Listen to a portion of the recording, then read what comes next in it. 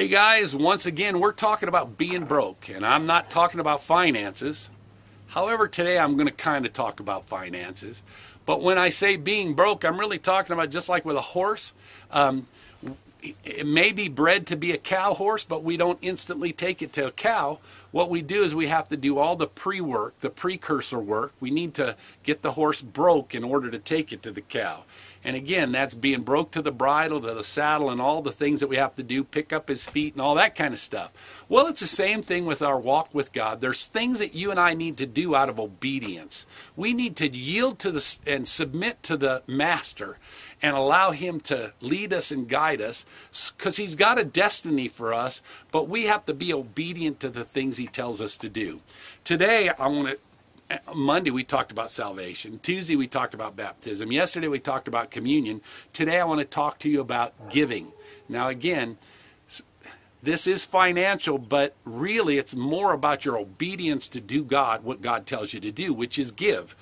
In Malachi chapter 3, verse 8, it says, "Will a man rob God? Yet you have robbed me. But you say, in what way have we robbed you? In tithes and offerings. You are cursed with a curse." Now, guys, this is a cowboy no-brainer. I personally, in my finances, I don't want to be cursed with a curse. God doesn't curse me with that curse. I choose to be cursed with the curse because I don't give him my tithes and offerings. So if you want to free up the finances in your house, here's how you do it. Give up your tithes and offerings. Look at what it says, verse 10. "Bring all the tithes into the storehouse, that there may be food in my house, and try me now, test me now in this, says the Lord of hosts, if I will not open for you the windows of heaven and pour out for you such blessing that there will not be room enough to receive it, and I will rebuke the devourer for your sake, so that he will not destroy the fruit of your ground, nor the vine fail to bear fruit for you in the field," and so forth.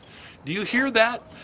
Look at, when we do this, when we try this or test this, what God does is he opens up the windows of heaven with such blessings that one translation says that our barns will not contain it.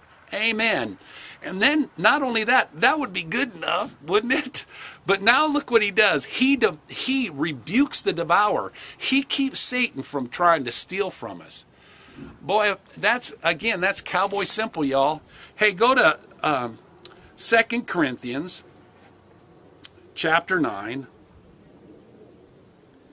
2 Corinthians, 2 Corinthians chapter 9, starting with verse 6. And this is what it says. "But this I say, he who sows sparingly will reap sparingly." Again, cowboy simple. You sow sparingly, you'll reap sparingly. "And he who sows bountifully will reap bountifully." That's giving. Now, sometimes we think of just money, but also, what about our gifts and our talents? What about our time? What about our energy? There's a lot of things that we can sow that will, into the kingdom of God, that will bring a harvest. "So let each one give as he purposes in his heart, not grudgingly or of necessity, for God loves a cheerful giver." So when we give, we don't give, "Oh gosh, do I have to?" No, we give with a cheerful heart, right? But it also says, "and not out of necessity." Listen, just because a man walks up to me and he says, "Hey, I don't have money for food, I need some help, can you help me out?" This tells me as I purpose in my heart. So I go to God and I say, "God, am I supposed to give or am I not supposed to give?"